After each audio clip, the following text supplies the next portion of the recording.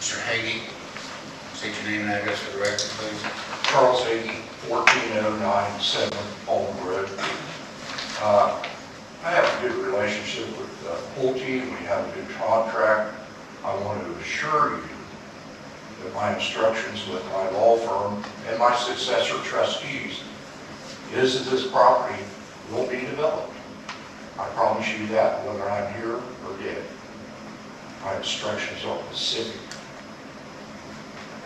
As far as leaving half the farm, I'm in negotiations with Colombo Feed, a commercial grower, that I would grow hogs there, which would produce under state permit, $1 million gallon worth of hog manure a year.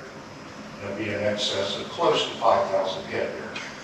So I'm negotiating with them right now, and that would be the remainder of the farm, the 78 acres. And I'm sure everybody would like pork also.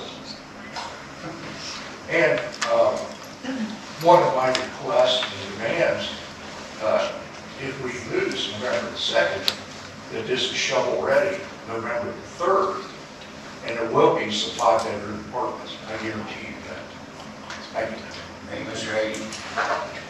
No. But Mr. Thorpe was giving me his 3 minutes. Through that. They had way more than 3 minutes, and you had told me.